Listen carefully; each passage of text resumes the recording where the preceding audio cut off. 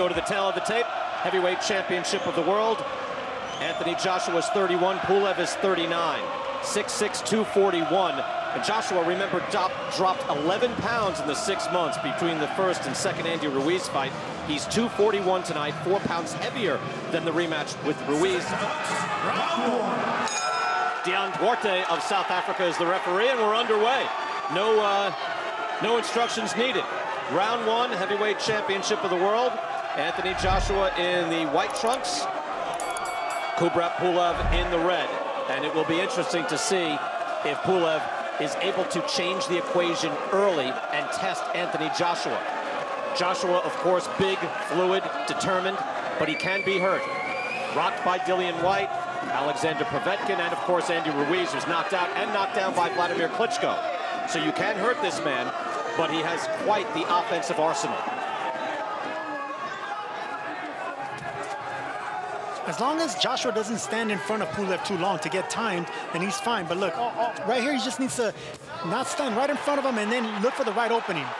And there's a combination from Joshua, pretty much blocked by Pulev covering up as they begin to engage here, halfway through round number 2.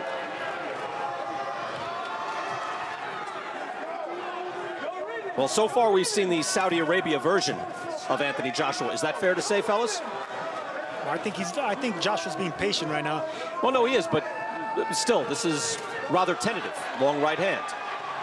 Yeah, he's fighting off the jab, and he's looking for opportunities that way. Previous iterations of Joshua, you'd see him crouch down a little bit, lunge in, look for those big shots. He's definitely fighting more like the fighter that beat Ruiz the second time.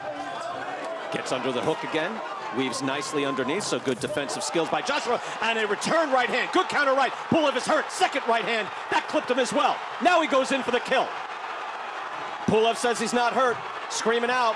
But Joshua, there's confidence. There's aggression. And this is where AJ needs to be a little bit careful. This is exactly where he got hurt with Andy Ruiz. Getting reckless, going aggressive, and going towards him. Beautiful right hands from the champion.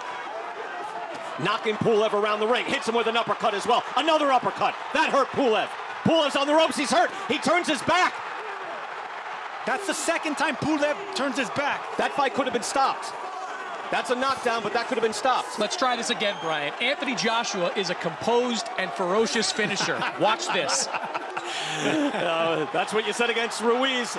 Let's see. Can he close the show? This is impressive. This is the destroyer that we saw through his first 20 fights. Pulev is hurt. Pulev on the ropes again. Turns away. Does he want any more? The uppercut. Pulev down on his back. Second knockdown of the round.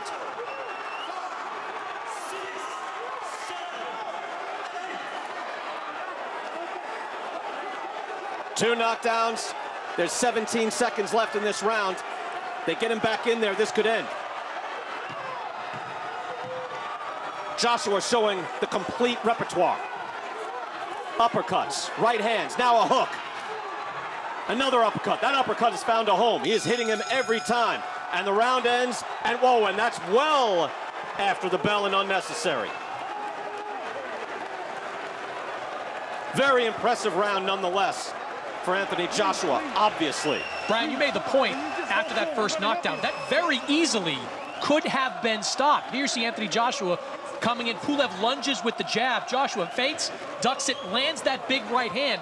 And before Pulev can go down, he stumbles into the corner with his back turned. Sergio, I've seen fights stop because of that. That's all body language. That's a big man not knowing how to react to being hurt. That's a big taboo in boxing, guys. You don't turn your back, but that's instinctive. That's something that Pulev's not used to. When you turn your back like that, the fight can be stopped. That means you no longer want to continue, and the referee should save you. We were told by McCracken and Joshua, hey, as an amateur, I was a real boxer. I can box, I can get on my toes, I can box. I just fell in love with my power. So now, do we see in this next phase of his career that the best of both worlds, the combination of his boxing ability and his power, that would be something truly special. Good hard jab and a right hand by Joshua. That's a snap the head back on Pulev. That's a hard, beautiful jab. That right uppercut will land again. That straight right will land again, but he has to be patient, Joshua does. So keep stinging Pulev with that jab. Keep him on the outside.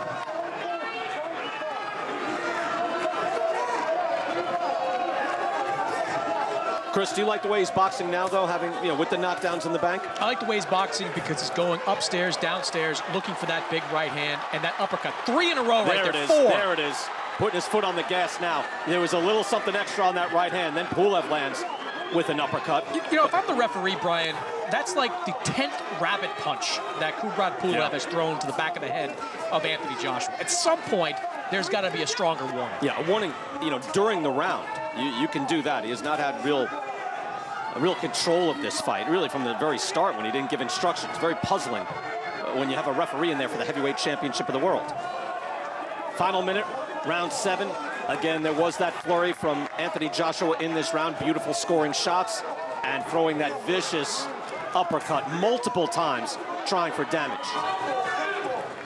See, there you go. That's the jab that sets up that right hand right there. That's the start of 4 uppercuts. The 4th right there connecting, right on the button. Good punches from Anthony Joshua. Well, Gareth Davies, ringside, wanted to see a little more aggression. You have to be happy with this. Look at that uppercut. But Pulev has a real jaw. Chris, how do you have it scored? Well, I've got it basically 7 rounds to 1 in favor of Anthony Joshua. I actually gave Pulev the last round a strong first minute. I thought he landed the most consequential punch, a straight right hand that moved Joshua back, but it is all AJ in this fight, including so far in this round. Yeah, and I wouldn't be surprised if the judge went Joshua's way in that round too. Maybe, maybe not. But it's a good scorecard. Look at these uppercuts. 2 of them landed. 3, 4. 4 uppercuts land by Anthony Joshua. You know, it's funny watching these inside exchanges. When Joshua throws that uppercut, Pulev doesn't seem all that interested in defending it. He's sort of allowing Joshua to continue to throw that straight up. You rarely see 3 in a row land. Uppercuts, anyway. It was like the end of that Gervonta Davis-Leo Santa Cruz fight. Because it's a dangerous punch to throw, especially if you're a big man. It's rare to see big men like Joshua throw more than 1 uppercut like that. Maybe watch that fight. I've never seen an uppercut like that. Because it leaves you susceptible. Oh, another one, and Pulev is hurt. Pulev is rocked. He's on shaky legs, and down he goes.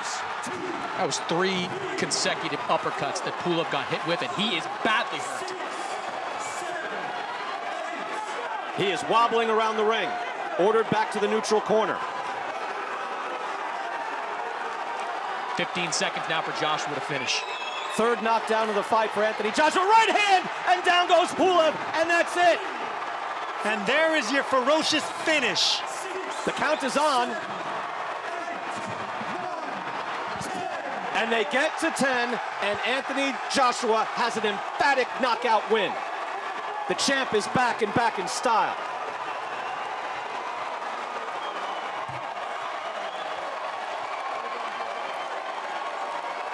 Taking the bow in London, and he deserves to.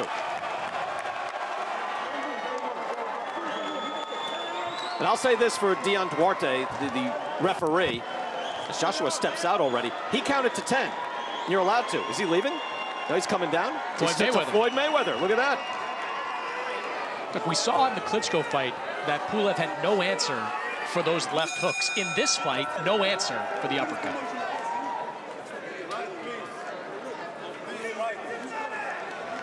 Look at that. Even a big man getting an angle. Not only did he land the first uppercut, shifted to the right just to land it again. And Pulev trying to stay on his feet, but just could not. And yet, look, another uppercut, and that lands flush.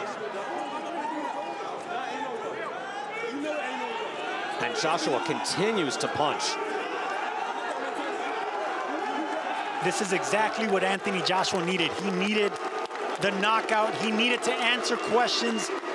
Did he answer his questions here of heart, of chin, of mental doubt? To me, he did. Well, I think no question, Sergio, you're right. Look at that right hand. There's a highlight reel shot. That is Lennox Lewis Hassan Rahman right there. That was beautiful. That was the very end of Kubrat Pulev. You saw for that last knockdown, he was sort of walking around the ring in a daze. Credit him for getting to his feet, but that right hand just detonated on his chin. Oh, that's the coup de grace right there. Lennox Lewis or Tommy Hearns. The way that elbow snaps, look at how the elbow snaps. He turns the wrist, pop. That's full extension on that right hand. Doesn't get more beautiful than that. Talking about Hearns against Pepino Cuevas, one of the best right hands of all time. And that just finished things as Joshua can strut away as a winner.